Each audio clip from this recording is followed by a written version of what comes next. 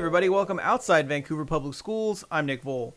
Every spring, Skyview High School holds its Bolt event, which brings together kids and staff members to tell personal stories to explain who they are. Of course, this year they can't do it in the amphitheater, so they've come up with a creative solution.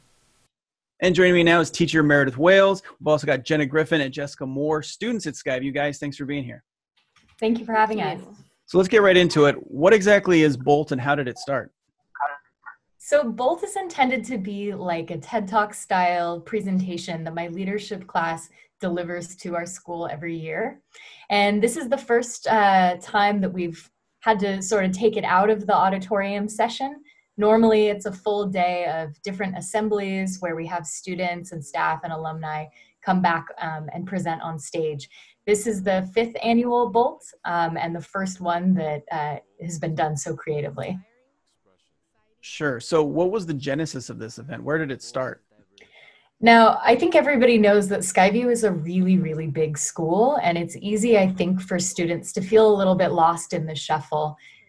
When I was working on curriculum for my very first leadership class about 5 years ago and trying to think about what would be the most beneficial for not just my class to challenge them, but my entire student body, we kept coming back to the tagline, Skyview stands as one. And I did a lot of polling of my students in our first leadership class that year. And as a joke, somebody said Skyview stands as 2100. They felt that we were not super unified and there was more that we could do as a class and as an entire school to relate to each other better. And that's really where it started. Okay, how do we make ourselves feel like we know the people walking by us in the hall? We have an idea about the things they've gone through or their perspectives or their talents or their secret passions. So Bolt is really a platform for putting those out there on display so we can relate to each other a little better. So then, Jenna and Jessica, as students, do you feel like this event has improved sort of cohesion at Skyview? Yeah, I do personally. I used Bolt, especially like my first year doing it. I was a sophomore. I used Bolt kind of as this way of showing who I was to people who I maybe didn't know, who maybe saw a certain version of me in school. Because at the time I was a swimmer, I was an athlete, and I was performing musically. And so I kind of used that to show off the two different personalities that I had, the two different skill sets that I had. And that actually ended up leading to me wanting to do leadership because Bolt had such a profound effect on my happiness and all of that. So. Yeah, I would definitely agree. I think Bolt has this unique ability of just unifying everyone, whether people realize it or not. From my own personal experience and from what I've heard about people, every time I've watched it, there's been at least 3 performances where I just sit there and I'm like, I can really relate to them, and I didn't know I could relate to them, or I didn't know anyone else was feeling that way, or I didn't know anyone else could relate to what I was going through or what I felt. So it just created this bond, like I'm really not alone and someone else is really out there. But also putting it on this year, I could see other people and how much they can relate to it and how much they enjoy it. And even our performers, they're just like, they are shocked by their own ability of putting themselves out there. And it's just amazing to see. Sure. So you guys are talking about performances. What kind of performances can viewers expect, or can your student body expect? So a lot of our performances are speeches. So we get speeches of people who talk about their struggles or maybe a singular event that happened to them. And it's a very TED Talk style speech. Sometimes they have other mediums that they bring into it. And then there's also musical performances such as singing, playing guitar, performing, stuff like that. And that's what I did my first year. I actually did a speech for this performance, and I'm showing off a video that I made. So, it's a wide variety. There's no one way to have a performance. I would add too that we always encourage our students to think outside of the box when we're auditioning or spreading the word about what Bolt might contain. The cool thing about teaching a class like leadership where I don't have any repeat students in any years, we start with a clean slate every year. So Bolt is really what the leadership class that year envisions it to be. They create the theme, the logo, they audition people, they decide sort of what the attitude is they want to convey, and then that helps shape what the event will look like that year. Sure. Well, I've seen Bolt in the past, and I'm always amazed at how personal some of these performances are. I mean, are you ever amazed or surprised at how much people are willing to share, and how much trust does it take to create an environment where that's okay? I would definitely say that you have to have a special bond, especially when it comes to auditions. I remember I sat in on a couple auditions, and hearing people's stories and even just their rough draft, I was like, I cannot believe that you are sharing that. And I was amazed at how brave they were. But in the end, when I've asked them, like, how did you find the courage to do this? It comes down to they say, if I can help at least one person, it's worth it. So really it comes down to who they are, and they just want to make sure that their story is heard so that they can help someone else. Because a lot of the really personal stories that we hear come from a place of people not getting the help that they needed and not being able to reach out and not knowing that people around them also were experiencing things like that.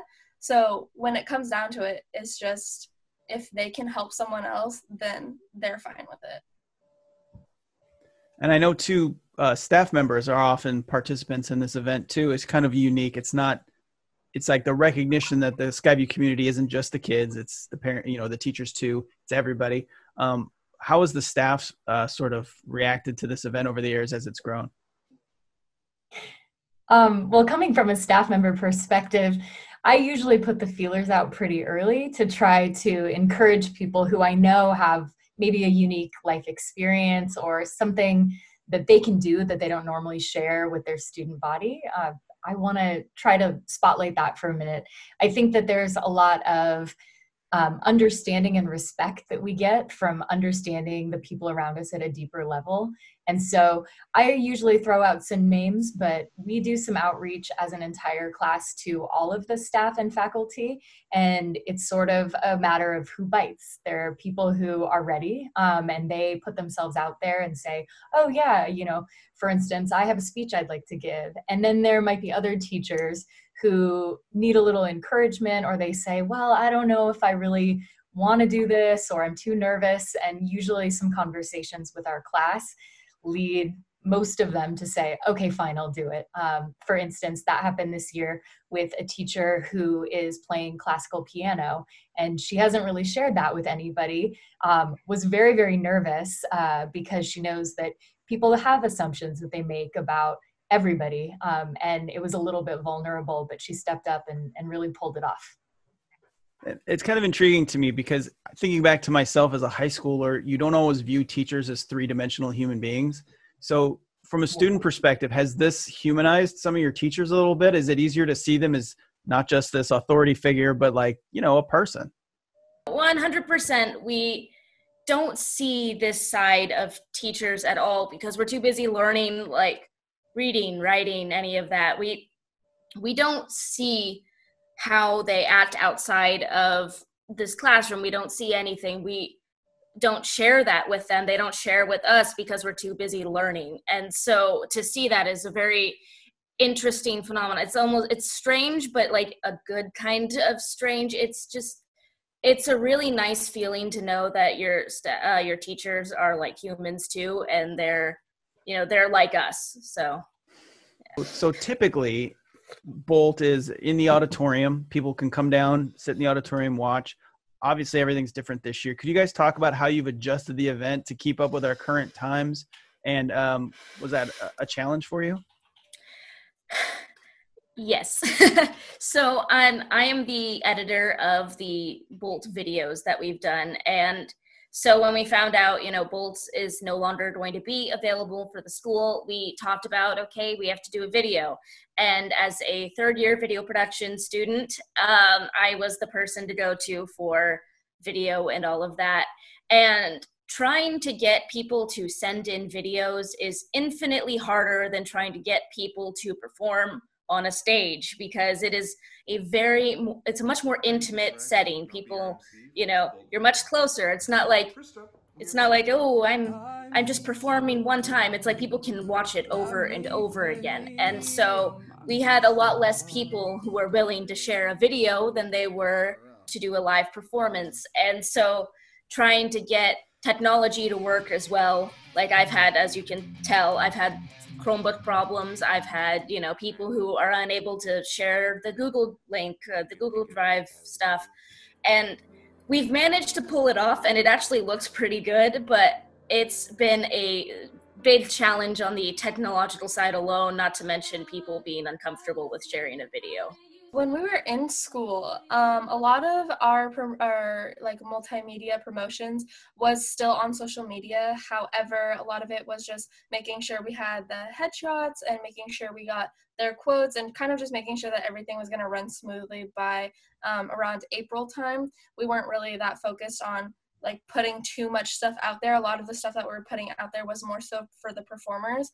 And then school was shut down, and I went to go see Miss Wells, and I said, what do I do? Do I present them? Do I not present them? What do I do? I don't know what to do. So she said to just hold off because we don't know what's going to happen. And so then when online school was announced, I met up with the two other people that I coordinate with, which is Erin and Caleb. And we just sat down and we had to figure everything out we didn't know exactly how many people were going to participate in the online Volt, and we didn't know when it was going to happen, but we still had to release all of the presenters. So basically, as soon as people were signing up, we were sending them out to online saying that they're the presenters. And then as soon as we got our deadline, then we were able to kind of choreograph like when and how much we were going to post. So it kind of just was like, as things were coming in, then we would have to figure out where they were going to go and when they were going to go. And now that it's coming out, a lot that we focus on is just making sure that people are coming back on the Fridays and finding the links. Okay. So throughout the beginning of the weeks, we do this like recap in the beginning, and we show all the people who performed on the Friday, and we say, who was your favorite? And then by the middle of the week, we say, we give something else. And then by the end of the week, we say, okay, this episode is live, go check it out. So that's kind of how it runs online now that it's strictly like stuck to online promotion. It kind of fell all on the multimedia team. So yeah. It's sort of ironic that an event to bring people together is happening now at a time when we are all physically distanced from one another. How proud are you guys of the role you're playing in kind of keeping the Skyview community connected? I'm very proud of the role that I've gotten to play, because like in the past, the multimedia team is, so I was also on the multimedia team. I've kind of more moved on to my own little category now, but before I was on the multimedia team, and part of me was like, okay, this is kind of a less involved, this is a more behind the scenes look. This is a much more, we just post on social media. We work on like releasing the slides and doing all of this. And it was kind of a more laid back role. And then all of a sudden we get thrust into this. All of a sudden multimedia is the front runner. Multimedia is the only team that can do stuff. Promotions was off doing posters, and now we can't do that anymore. And it was this kind of almost like when that first video was finished and I finished it and I like got it shared and we went live, it was one of the coolest feelings I'd ever experienced myself, because I had never been able to actually feel that before, that proud, like, hey, I did that. I made that video. I edited it. I worked really hard. I collaborated with people.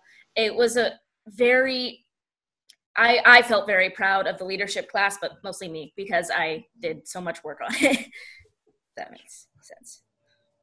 And I would say I could not believe after the first episode and the second episode and all the episodes, honestly, after they're all released, I can't believe that our class was able to turn it around so fast, because we are the smallest leadership class that there has been. And we already, in October when we started planning it, we were like, this is going to be a challenge to pull off, because we are a class of 17 kids and we are trying to pull off an entire show. So this is going to be hard, but we can do it. And then all of a sudden we were like, okay, there's no physical show, but we're still going to do it. I don't think there was a single person who said, I don't think we should do Bolt. Everyone was like, no, we still need to do it. It's something that needs to be done. Because we had all worked so hard over the year and we wanted to continue it. It's for everyone. It's for everyone in Skyview. It's for us. It's for the whole community. So I am extremely proud of our entire class for that.